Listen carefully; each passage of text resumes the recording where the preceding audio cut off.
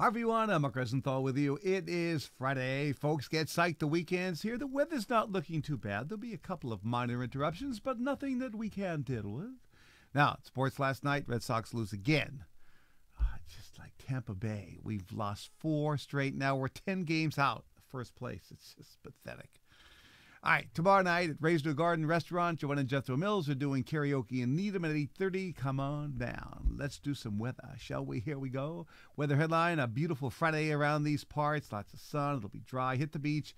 Saturday, there'll be a weak cold front coming through. Sun clouds, maybe a thunderstorm during the afternoon. But I'll tell you what, much of next week could be above 80 degrees. There could be some midweek storms here, probably Wednesday afternoon or Wednesday night. But for today, no weather problems, lots of sun. It'll be dry, 77 at the beach, 85 inland.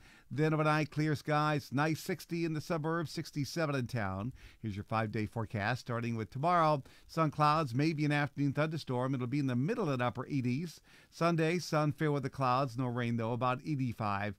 Monday, hit the beach, 86, 85 on Tuesday. Could be scattered showers and storms on Wednesday, heating up into the upper 80s. So after all, it's August, it's summer. Get out and enjoy. That's my forecast. Thanks for checking in. Please stay tuned for updates. I'm Mark Rosenthal.